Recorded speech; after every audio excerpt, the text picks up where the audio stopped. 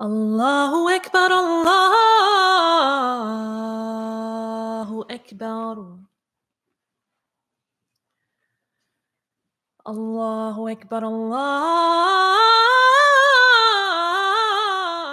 الله أكبر أشهد أن لا إله إلا الله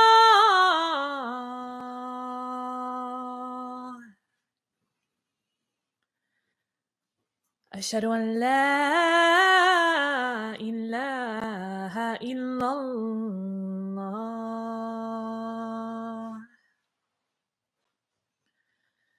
أشهد أن محمدا رسول الله أشهد أن محمدا رسول الله حي على الصلاة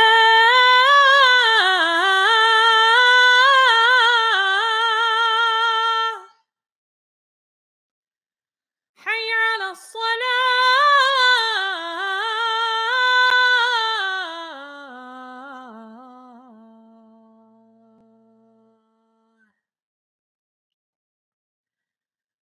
حي على الفلاح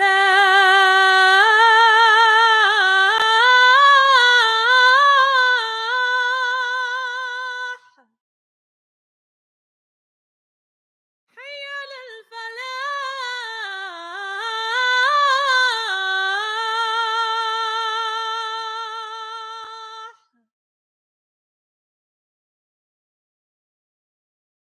الله أكبر الله أكبر لا إله إلا الله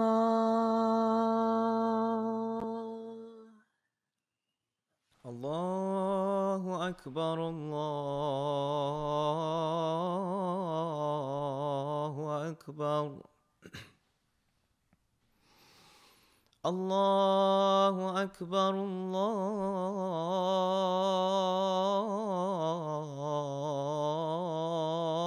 الله أكبر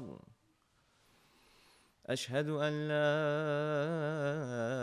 إله إلا الله أشهد أن لا إله إلا الله أشهد أن محمدا رسول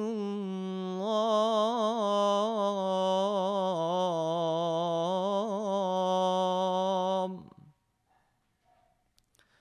أشهد أن محمدا رسول الله حي على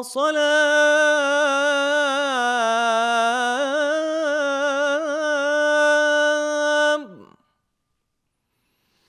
حي على الصلاة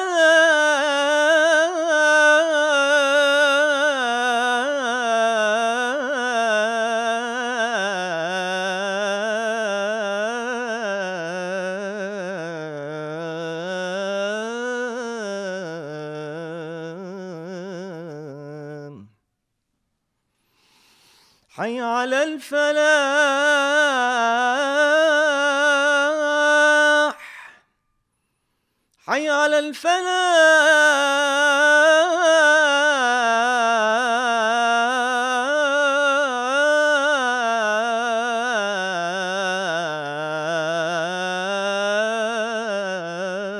الفلاح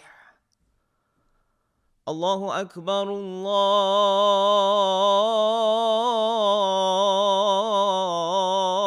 الله أكبر لا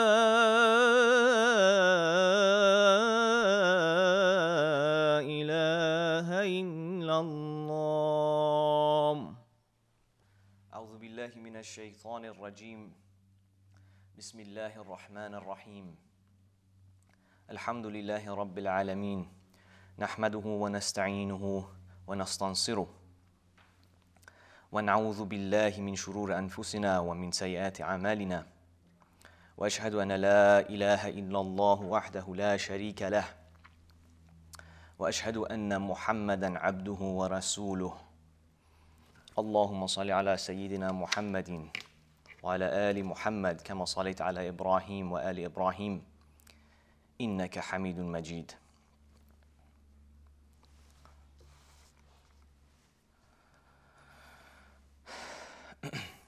Congratulations to you all on completing the holy month of Ramadan, and Eid Mubarak to you all. May Allah accept from you all your fasting, your prayers, your obedience, your kindness, your charity, and your positive example in your micro-communities and in your greater community at large.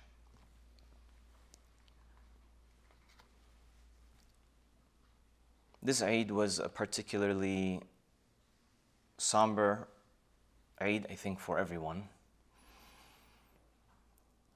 For those who are clued into what goes on in the Muslim world generally, most Eids tend to be somber. This one in particular is more difficult to accept in a more unanimous fashion on the most part. People have agreed or had agreed that maybe this Eid was not the time to show off and be so extravagant in their celebration and be mindful of the terrifying reality that exists in the world, be it in Palestine or in Sudan or in India or in China, and the list goes on and on.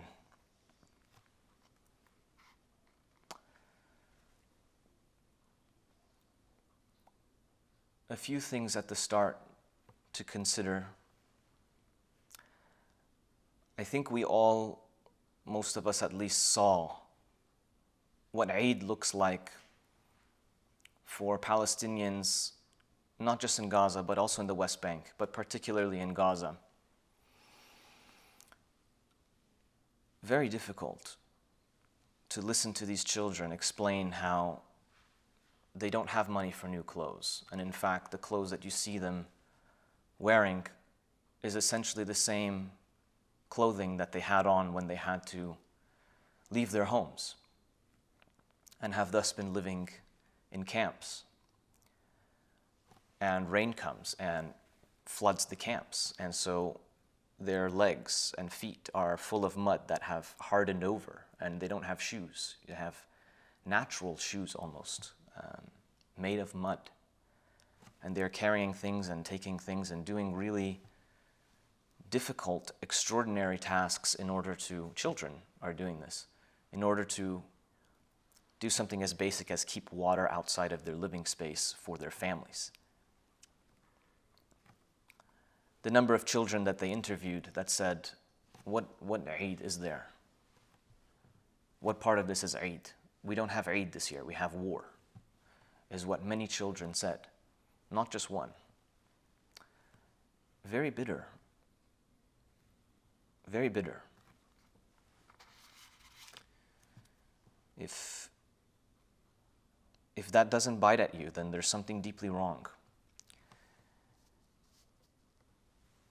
Now, it wasn't just the lack of the ability to celebrate in a material sense, but we recall to the weeks leading up to the month of Ramadan, there was talks from Biden and his camp that we ought to ease, or at least tell Israel to ease up during the month of Ramadan. We don't want really bad press during this month.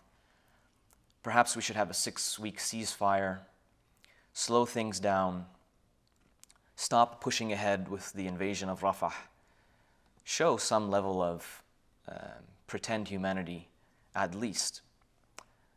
Not only didn't come to fruition, they bombed all the way through the month. They starved all the way through the month. They killed at rates that are shocking. And the day of Eid was no exception. One such individual and family that was on the receiving end of the bombing campaign on Eid. I mean, imagine what is the kind of gift you receive on the one of two holy days of the year, or celebratory days of the year. One of that was that of the family of Ismail Haniyeh, one of the spokesmen and the leader, or the leaders of the resistance movement in Gaza, who of course was in Gaza for the longest time. He acted almost as an imam of the masajid, or some of the masajid that were there. He tried to sort through people's disputes and difficulties. This dehumanization of figures in the resistance movement is very targeted and particular and with intention.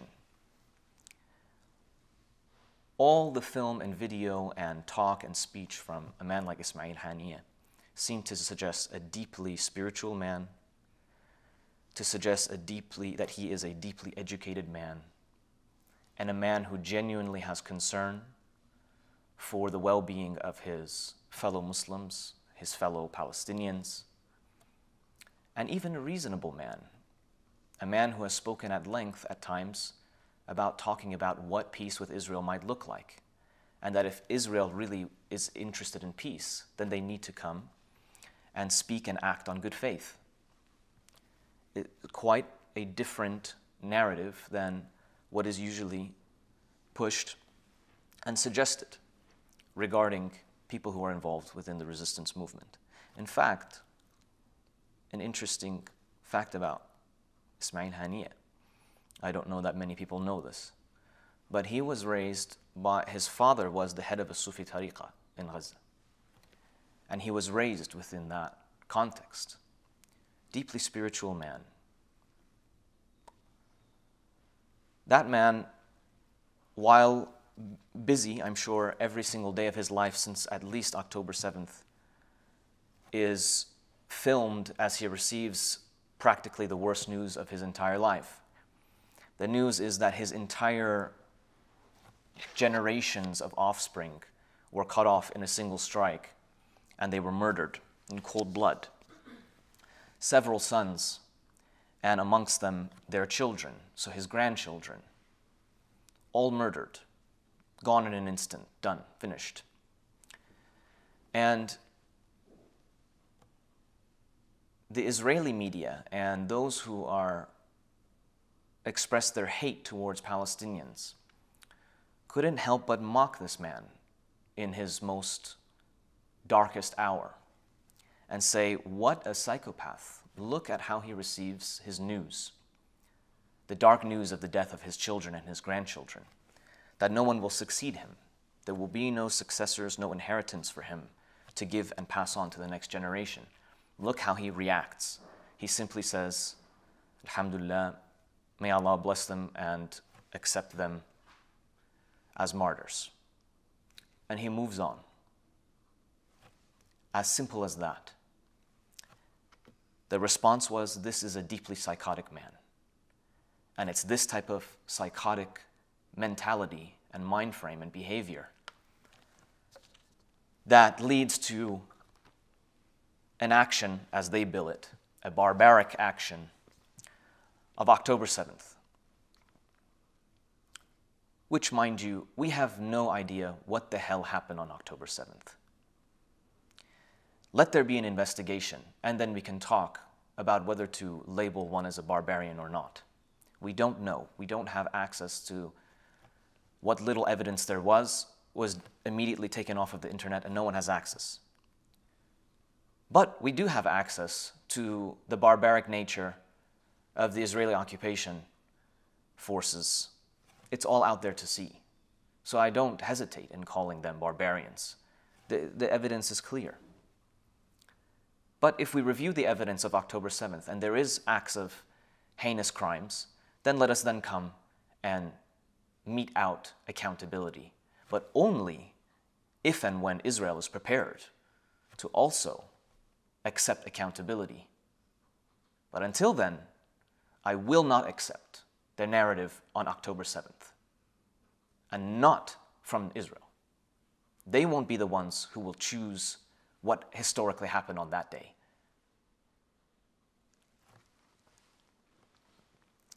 That man took the hardest moment of his life in front of a camera, knowing well that A, his enemies would be watching, that B, his friends would be watching, that C, those who he is trying to serve would be watching.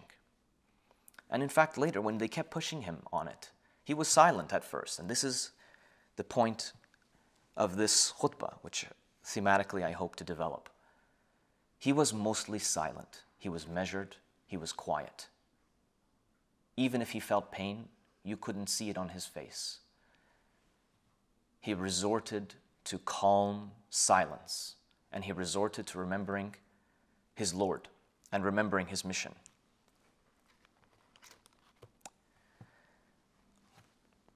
On a personal note and experience, on the last 3 days of the month of Ramadan,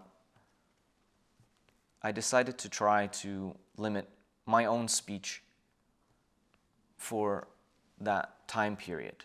Just do my best to see if I can have a little bit of self-control and not engage so much on a social level and with so much speaking, and to see if I can focus on mindfulness and God consciousness in the meantime. I chose to do that instead of doing seclusion, as was often practiced by the Prophet and his companions, so as to not be so disruptive in my life and my family's life. During the month of Ramadan, we get used to avoiding and abstaining from eating and drinking. And it's an old conversation that many of the scholars and the mystics have brought up. And there's many ahadith that talk about trying your best not to allow for your fasting to simply become the source of your hunger and thirst, but that you bring something out of it as well. And so people like Imam al-Ghazali will go on and on at length about the etiquettes of fasting and how to improve your fasting, and particularly, for example, the fasting of the tongue. I noticed a great many things about myself in those 3 days. I wanted to talk a lot, which is strange because I always thought that I wasn't so much of a talker, but you get to know yourself a little bit more. I felt the need to talk. I felt the need to interject quite often. I felt the need to correct. It was not okay that I couldn't perceive the fact that if a conversation was to take place and I wasn't there to correct it, what would have happened? These urges became very apparent and were quite strange to observe directly. And I cannot even say that I was successful in controlling those urges in that 3-day period. I wasn't like a monk-like in terms of not letting out any words, but the point is that I was trying to limit. I also noticed a few things.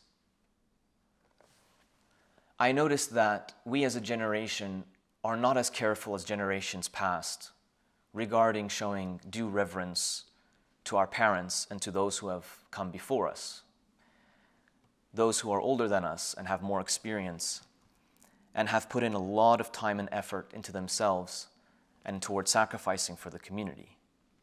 We tend to just skate past their effort and their beauty and their contributions and focus in and zero in on what we deem to be shortcomings And we project those shortcomings that we have onto them and blame them secretly in our hearts. We blame them for our own shortcomings. These are very bitter truths that I witnessed. And I felt quite badly about them. But that is the way of growth. You have to feel some pain. And you have to be honest. On the other side, I found it very fascinating that while trying to, there were some people that I told that I was trying to abstain from talking, and there was others that I did not. And there was others that had to be told, or else it would cause a problem for them. And there were different camps. There were people who really didn't care. There were people who, they struggled not to be able to talk to me. And there were those who I could tell were judgmental, and that's okay. But on different levels, I even became aware of judgment on the level of, this seems to be an innovation of sorts. So I became curious about the practice of silence as a type of fast. I did some reading, and I found in all of the modern fatwas that the modern folk were concerned with imitating Jews. And so they strictly forbade speaking or refraining from speaking. And some were strange, that they said at least one must at least speak once during the day in order to make sure that a full silence wasn't met. Just a very strange fatwa, but I found interesting. And so I hit the books to see what does the tradition say about fasting, or about fasting from speech. And I found a lot. Maybe I'll share a few with you. This is from the Musnad of Ahmad. Simak asks Jabir ibn Samah, have you sat with Rasulullah? Jabir says, yes. He would observe silence for long periods and seldom laugh. His companions would mention poetry in his presence and some affairs, and he would laugh and smile at times.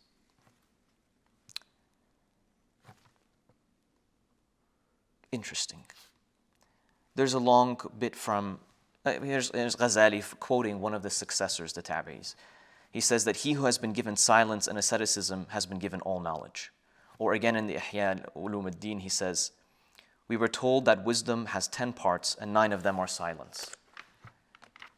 Or from Rabi'a ibn Khuthaym, who was a pupil of Abdullah ibn Mas'ud, and he was one of the reporters that is listed in the Bukhari. He used to have a paper, they say of him, Rabi'a. He used to have a paper on which he would write every word that he uttered during the day.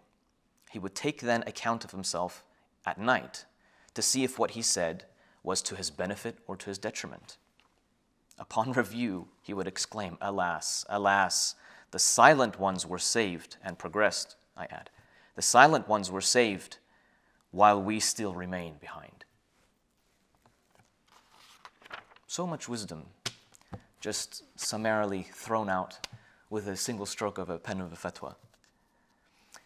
But during that time, as I was reflecting on these things, I wanted to return to the Quran, and I thought, what chapter of the Quran may provide me with some proper reflection over the concept of silence? And you probably guessed correct. I chose Surah Maryam to reflect on. My goodness, what a surah.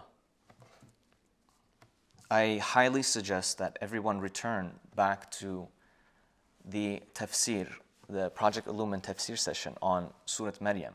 It is profound.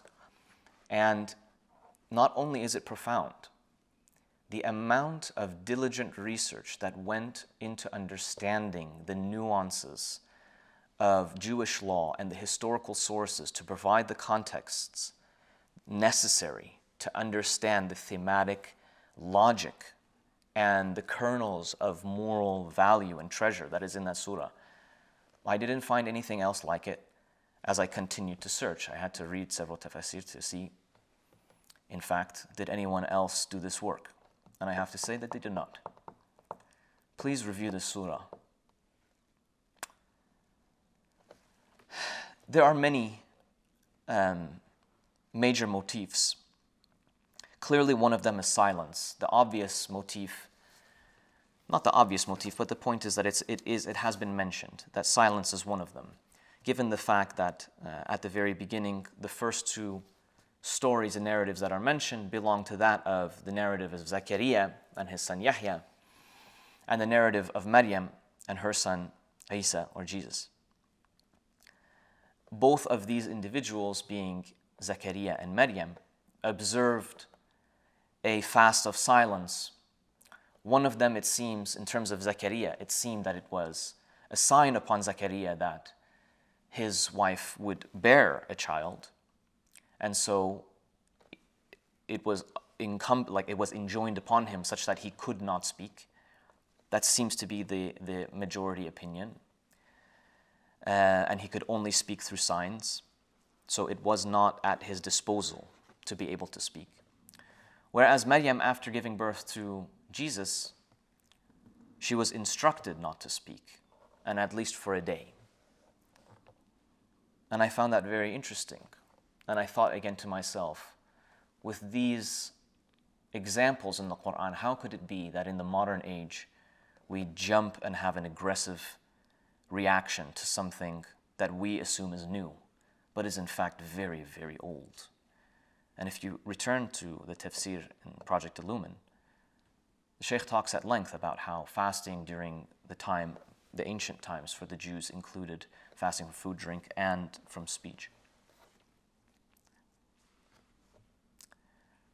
So, several motifs. One of them is silence. Another motif that's worth considering is what I called to myself the concept of tajdid versus takhrib. Tajdid, which is in essence means renewal, to make new again. Takhrib, which is to destroy or deconstruct, bring apart. Tajdid and takhrib. I saw in this surah tensions, or at least a relationship between the previous generations and the generations that were to come. I saw concepts, motifs of isolation and withdrawal and disassociation. I saw parents, some of them righteous and some of them not so righteous, and the relationship between parents and their righteous offspring.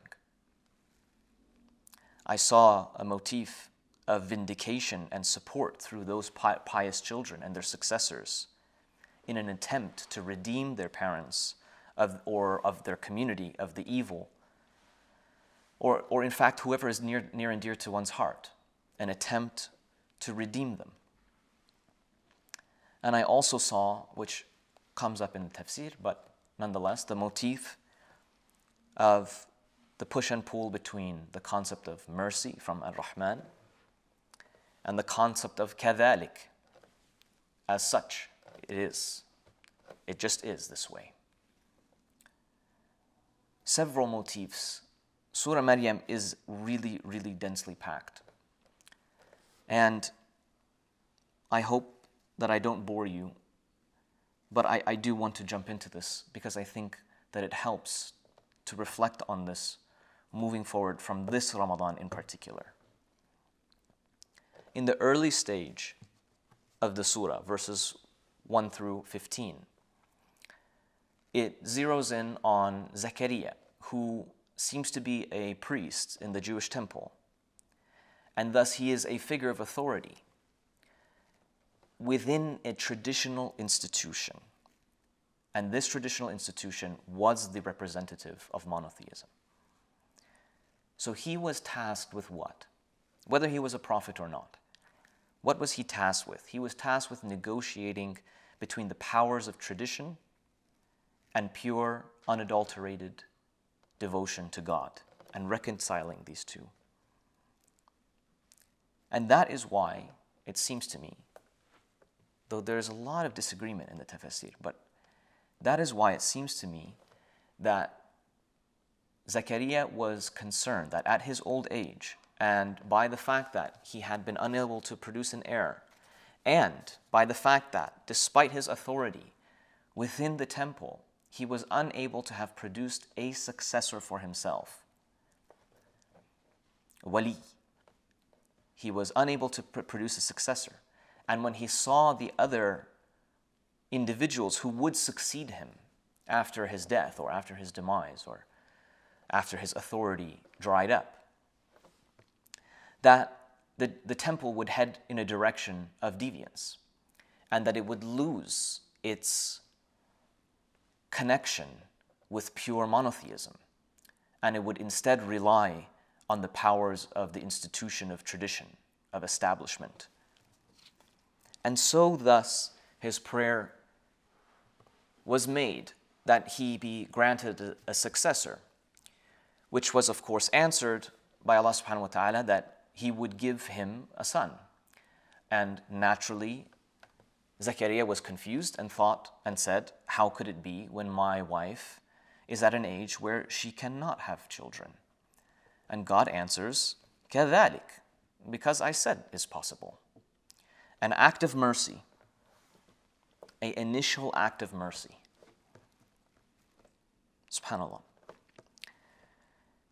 So, he has this fear that his people will fall into misguidance, and he is granted a son who is named Yahya, which, of course, everyone has noticed. Yahya means that he lives, or that it would live on, that it would continue.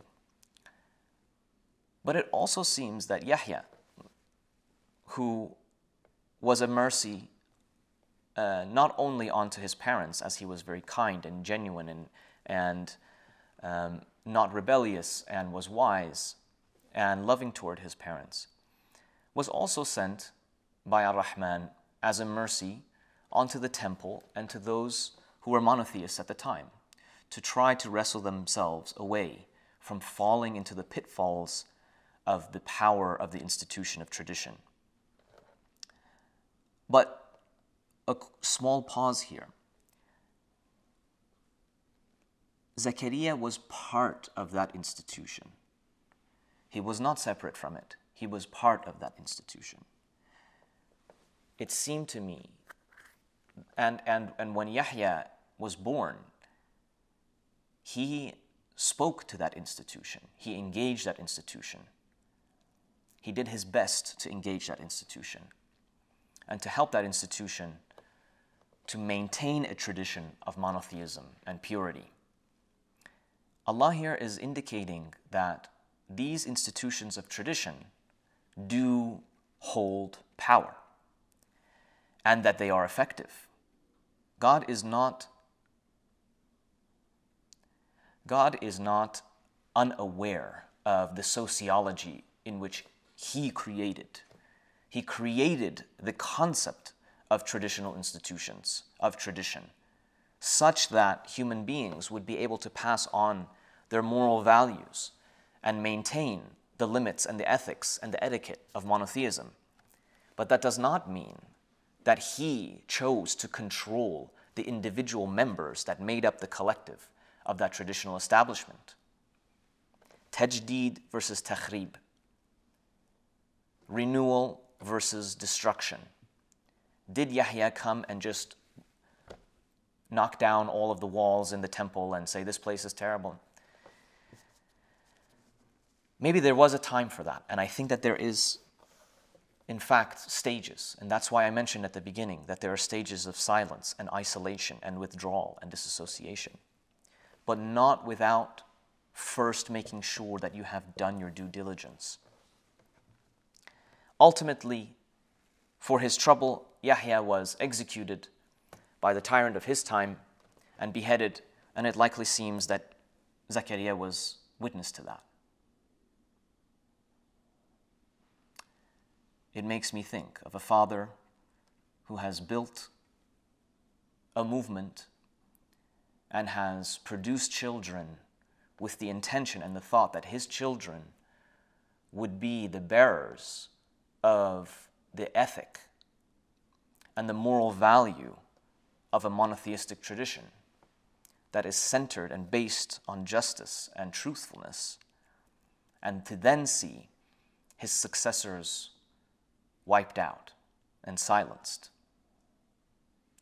and being forced to return to Allah in silence.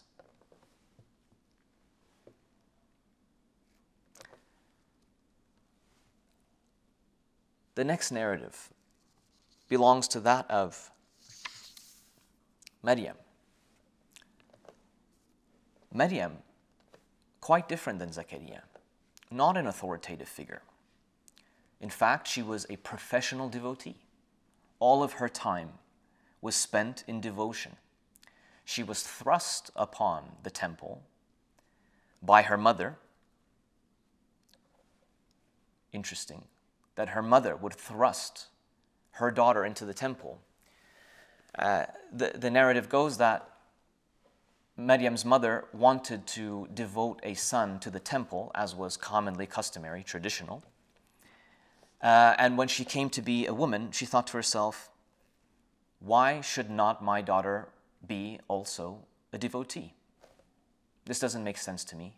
Let us push back on the tradition and see what comes of it. She had a measured response.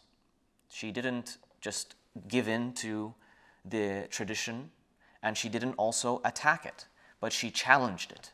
And she challenged it by putting her child there. And her child, seeing the value, the moral value of her mother's position, joined her in that mission, the way that Yahya joined his father Zakaria in Zakaria's mission, and devoted herself fully as if it was her idea. We know, of course, that Maryam had a very hard time in the temple. The priests there ridiculed her and mocked her and isolated her and did anything that they possibly could to make her life miserable in order to get her to leave the temple. She was steadfast and she did not. And she instead resorted to isolation and such reliance on God such that even her food and drink was provided by Allah subhanahu wa ta'ala. Interesting. Maryam's push against orthodoxy within the temple itself, until it became untenable to remain. She was isolated, she was withdrawn, but she was still part of the environment in which Allah had tasked her to be in and challenge. And when it became untenable, when it was clear that the priests would not follow, would not challenge themselves and challenge their own establishment, power of establishment in the name of tradition, it was time for her to go. And she bore Jesus. And the very famous instance in which beforehand when she received her food and drink, it was given, كَذَلِكَ. Again, Maryam asked, how could it be that I would have a child without a father? And Allah subhanahu wa ta'ala said, كَذَلِكَ. Just because, I am telling you, you will. An act of direct mercy. And again, when we go back to the tafsir, you will hear at extent that this is an integral moment in the tafsir.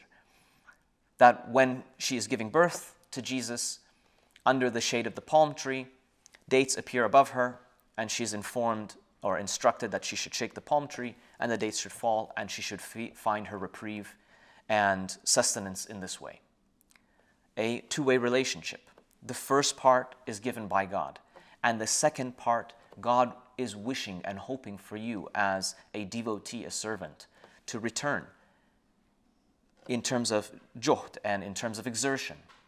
And then you will start to begin to see the full possibility of the power of Ar-Rahman and the full rahmah that's available to you. And she is then instructed, now that she has had a child, rather than give in to having to answer to the toxic questions and allegations that she is an unchaste woman, she was instructed simply not to speak, to observe a fast, to not defend herself, to not defend her honor and her dignity.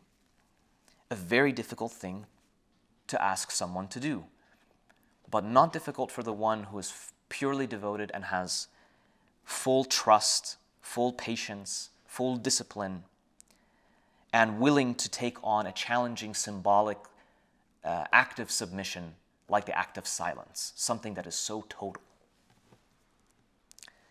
And she gives birth to Jesus, and she raises Isa.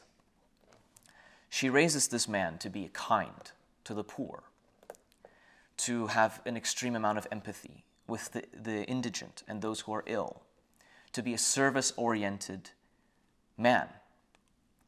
And it is he who spoke for her.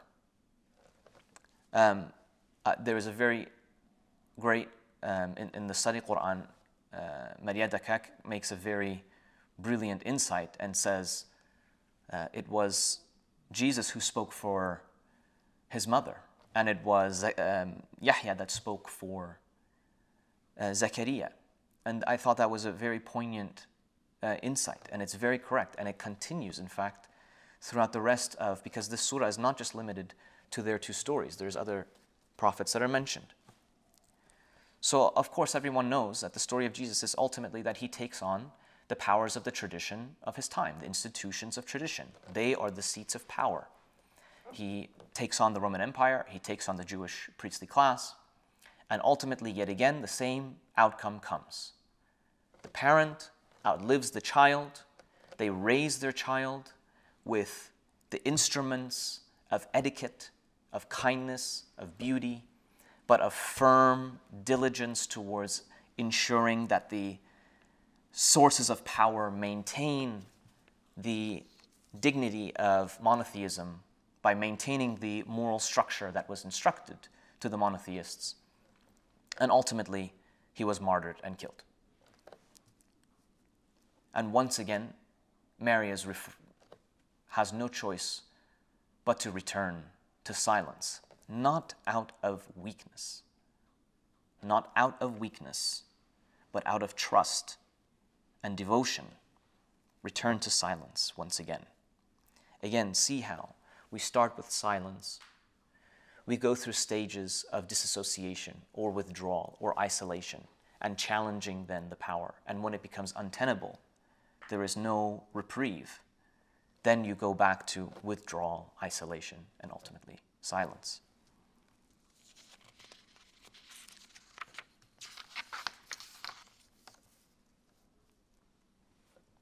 We'll pause here and continue in the second khutbah. But please keep these motifs in mind as we continue forward, as it will help to make all of it make sense, inshallah. أقول قولي هذا واستغفر الله لي ولكم استجب الله لكم. بسم الله الرحمن الرحيم. الحمد لله رب العالمين. وسبحان ربك رب العزة عما يصفون وسلام على المرسلين والحمد لله رب العالمين. The surah continues, verses 41 through 50. It goes into the conversations between the Prophet Ibrahim alayhi salam with his father. And it's quoting Ibrahim. It's very clear that Ibrahim loves his father and is deeply concerned for his father. His father, of course, was not a monotheist. He was a polytheist. And he was deeply upset that his son had become a monotheist. And in fact, it seems that his father enjoyed a level of traditional power in their community, the polytheistic community. And that it was a great shock that the son would do a 180 and go in the other direction and oppose his father in a theoretical, theological sense, and enjoin the community towards monotheism, a great embarrassment for the father. The father was overcome with anger and disappointment in Ibrahim and shunned him and was disgusted by him and was telling him that I will stone you, I will disassociate myself from you. And Ibrahim did everything in his power to plead with his father to see reason and to see truth. And when it became clear that his life was in danger and that he no longer would be able to remain in this community, and he had delivered the information, he had delivered the message, as he had been enjoined to do, he took his leave, but only after telling his father that I will ask for your forgiveness from Ar-Rahman, who has been merciful towards me. Yet again, a really amazing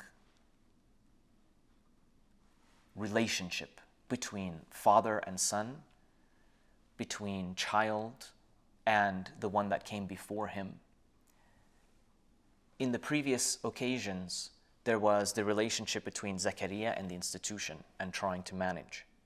There's a relationship between Maryam and the institution and manage by recognizing the importance of those who have come before you, but also having the kind courage to oppose and challenge.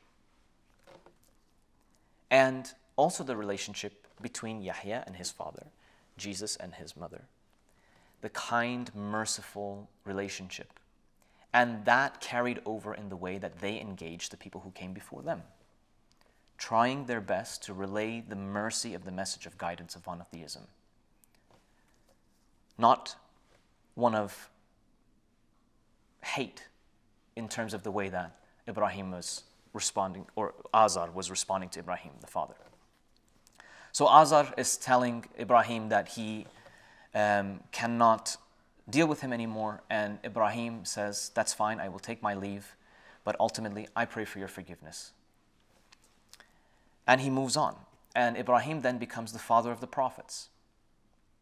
His line is granted the light of guidance on both sides, from Ismail and Ishaq, Al Yaqub, and then of course all the way down, Al Imran and all, and then to our Prophet sallallahu alaihi wasallam, Muhammad.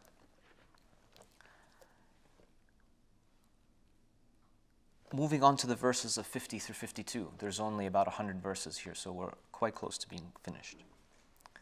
The Prophet Moses was born to a righteous mother. Clearly, she must have been righteous, as she was given a wahi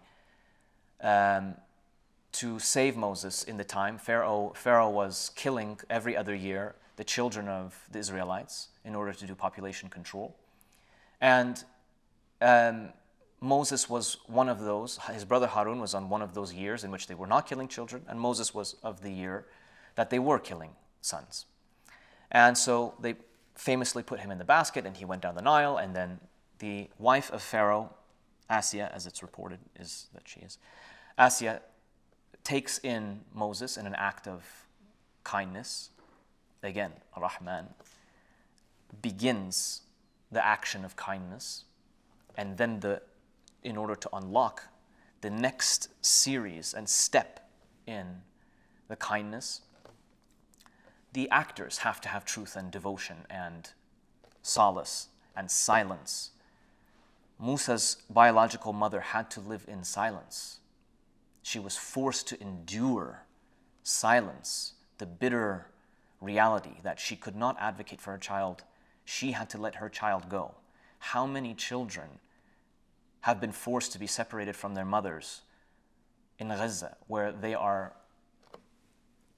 can only afford to send the children into Egypt, but the mother remains behind. And I have watched that mother say, at least tonight, my child will get a full night's sleep, at minimum. This is a daily, subhanAllah, very bitter.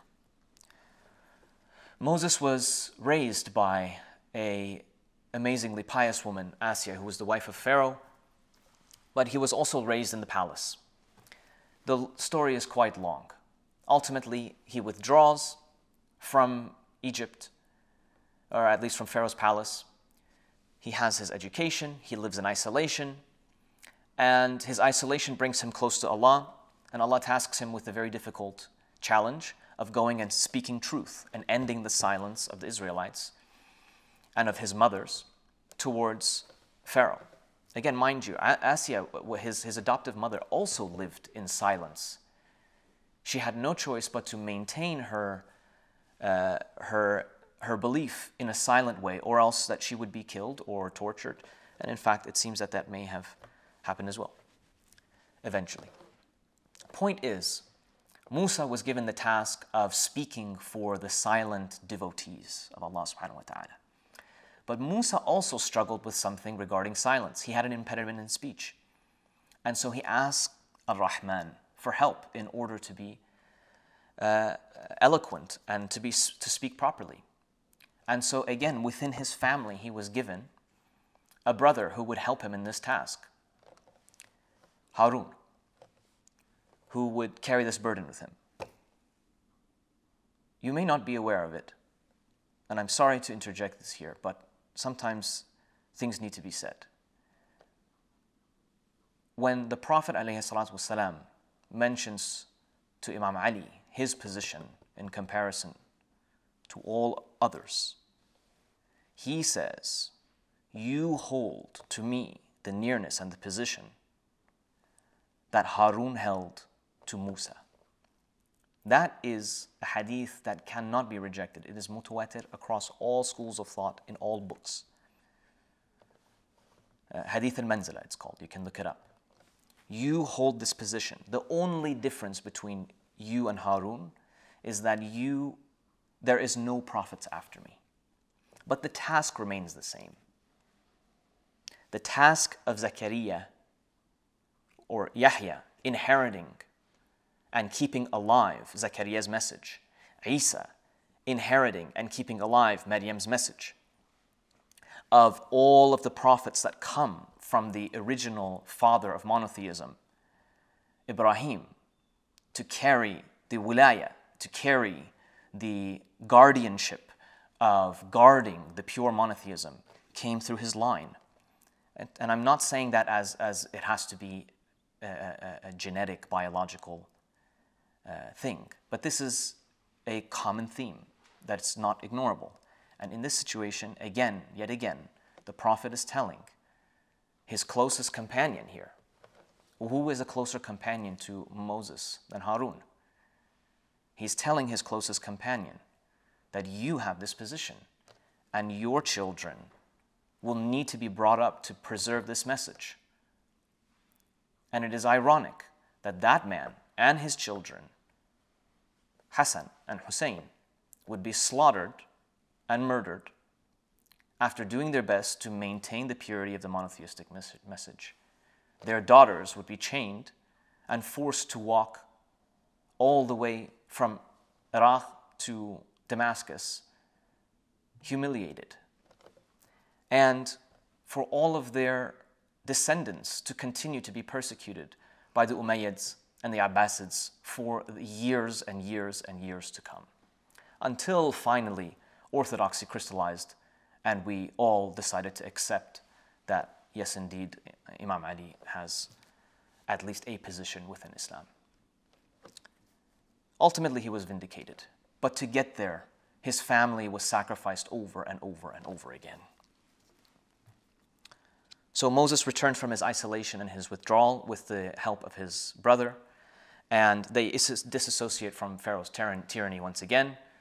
Pharaoh clearly isn't going to change his mind, but they still take the action and they approach the institution of tradition once more, and they challenge it, and they speak truth to it, and they speak truth to it gently. Not gently as if, please only tell me, this is sometimes, it really is maddening when people say that, don't give me advice unless you're going to give it to me gently. But what you're saying is, I don't want to be told the truth, so therefore I'm trying to find an ayah to throw onto you to say, you're being too mean. Sometimes being mean is important, especially when we've told this story over and over and over again. I'm being a little bit loose with my language. Being mean is important, it doesn't make sense. My point is, sometimes advocating passionately is an important method in order to deliver the message in a way that the institution of power has no choice but to take seriously. Nonetheless, Musa and Harun were so secure in their truth that their silent demeanor, their reserved demeanor, held more power than the theatrics of Pharaoh. And when it didn't work, they returned back to isolation and silence. which would have been a very important thing for Musa to do, given the fact that he would then have to continue to face the tyranny of the traditional way of living that had been instilled within Bani Israel as they returned right back to idolatry, as was taught to them by the tradition of power of Musa. Oh.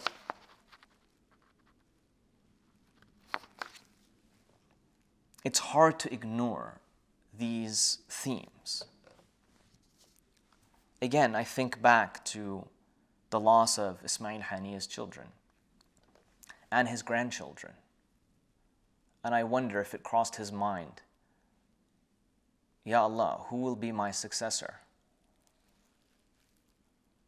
But in his silence, I wonder if he'll answer his own question. It's you who must succeed. Not only him, but all of the martyrs in Gaza. It is you who must find the way to grapple with the power of the establishment of tradition. Maryam represents a phase in this revolutionary process. At the time in which the surah was revealed, and in Mecca, the Muslims, and the Prophet in particular, but the Muslims had faced severe and horrible persecution.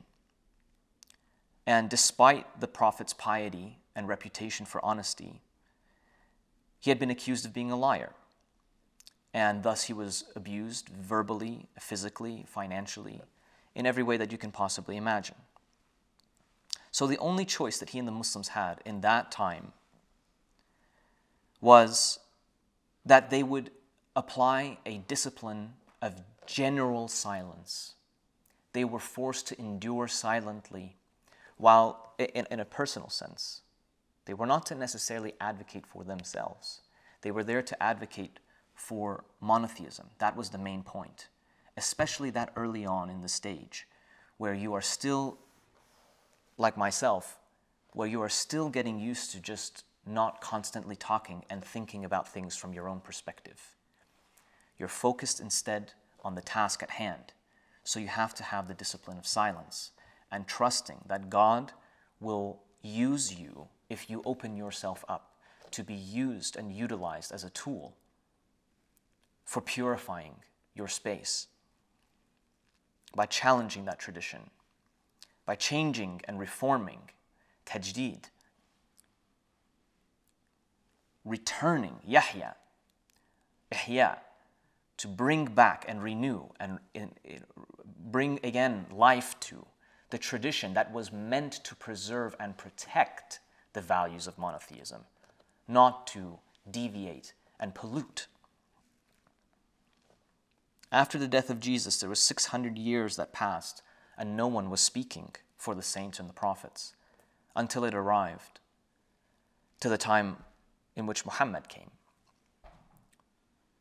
And now, their speech and their actions through the prophet's speech, through the prophet's tongue, it's Allah's speech, but through the prophet's tongue, the stories of the martyrdom and the sacrifice of Zakaria and Yahya and Maryam and Isa, the pain of Ibrahim and losing his father, and Musa, are all memorialized forever, eternally, in a speech that is miraculously protected. They were not silenced. They were told to wait and to be patient and to do what task was there for them to do at the moment. So, I ask you, what is your relationship towards your parents? If your parent is a believing parent and a truthful parent, are you very careful about the way that you speak to them? Are you careful to revere them? Are you careful to not look down upon them, even within your own heart? But instead, do you show mercy? And if your parent is not righteous, and has in fact been very hurtful? Have you gone through the steps of trying to speak power to the institution of parenthood? That is a traditional institution, an establishment. Did you challenge it? And ultimately, when it didn't work, did you withdraw and return back to your silence and trust that you have discharged your obligation properly? The final verse in Surah Maryam ends by saying, as for those who thought that they had succeeded in the silencing of the prophetic message, the verse itself says, how many a generation before them have we destroyed? Dost thou perceive even one of them, or hear from them a murmur? They have been silenced. Those generations have been silenced. But when you speak, will you choose to give voice to that of Maryam? Or will you choose to give voice to the temporal authority? Choose wisely, lest you join the ranks of the generations who chose their own destruction and were ultimately silenced. اللهم صل على محمد وآل محمد أقول قولي هذا واستغفر الله لي ولكم اغفر لنا وارحمنا يا رب. Ya Rab, I ask you to please accept from us our fasting, our prayers, our acts of obedience, to forgive our shortcomings, to help us to come closer to you, to help us to acknowledge the mercies that you have offered us, and to help us to understand what it is that we need to do in order to complete the cycle of mercy and take partnership in this effort.